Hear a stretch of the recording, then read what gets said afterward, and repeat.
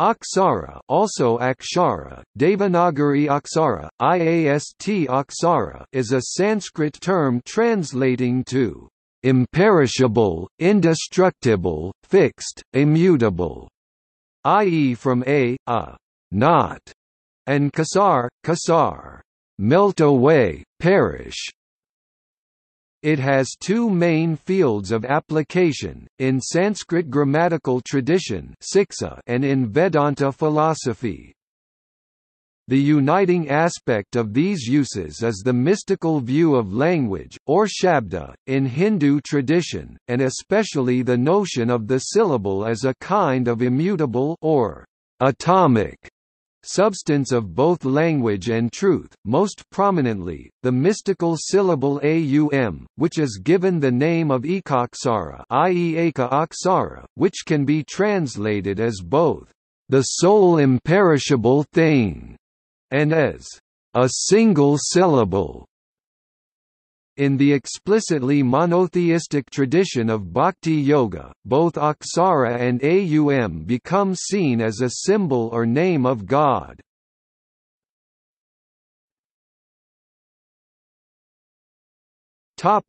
Grammatical tradition. Aksara is the unit of graphemic symbols in the Indian writing system. Aksara is more a syllable-like unit for writing which requires the knowledge of syllables and the matra, i.e. the measure of prosodic marking.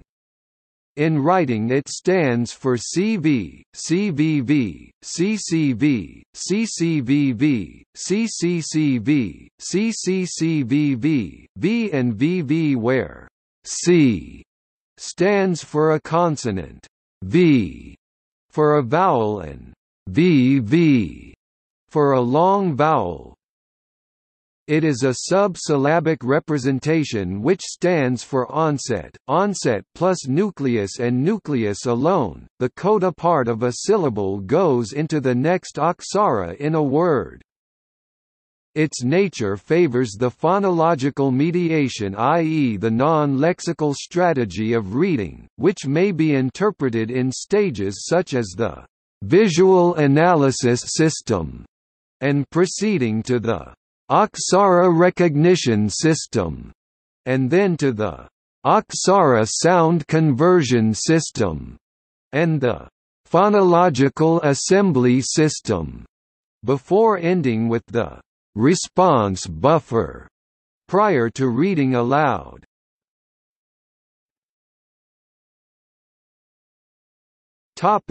Vedanta.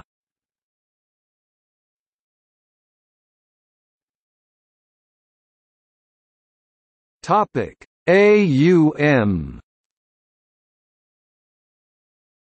As part of basic instructions of Shiksha and Sanskrit grammar, it is explained that among the word entities, both Aksara and Brahman stand out as especially important because both refer to a special form of ritual word. In the Brahmanas and the Upanishads both come to mean the absolute. Vedantic philosophy identified the aum syllable as alluded to in various concepts going back to the Rigveda, such as the concept of the word or vak, e.g. RV 1.55.1 or inspiration 1.34.4, 8.36.7. It is the recipient of power and the dignity of the sacred word in a condensated and intensified degree, and as the essence and embryo of speech receives, more than the word itself, the signification of transcendent Brahman. In the Rigveda itself, Aksara does occur, but it is used as a name of water.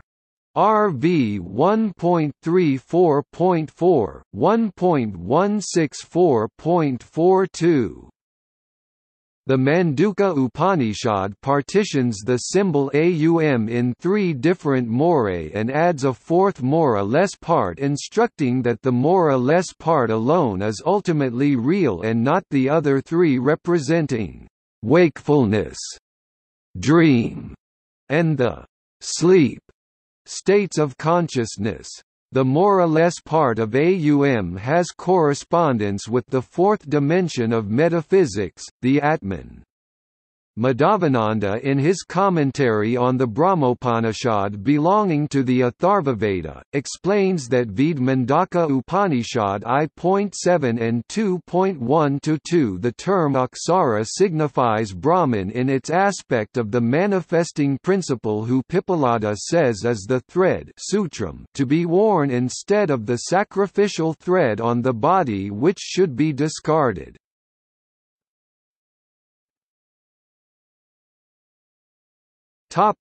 Bhagavad Gita. According to the adherents of the Smrtis, the practitioners of the Bhakti Yoga, Aksara means one who is present everywhere, denotes the name of Shiva and Vishnu, and also that of Brahman. Literally it means imperishable, indestructible. And, because it is the term applied to Aum, it is called the Aksara, the symbol of God who is the Lord of all created things. It is a descriptive synonym of Brahman, Bhagavad Gita 8.3, who is said to have arisen from Aksara, Bhagavad Gita 3.15. With regard to Vallabha's view of Aum, it is said that Aksara itself is imperishable and appears as souls endowed with Sat and Chit but not as Ananda. For Vallabha, Ananda, which is the first manifestation of God, is the actualization of the absolute identity and selfness, whereas the second manifestation of God is the Aksara, the impersonal ground from which all determinations arise because it is the substratum of all finite forms that pre-exist but issue forth from it, which though by itself is the intermediate form that lacks plenitude.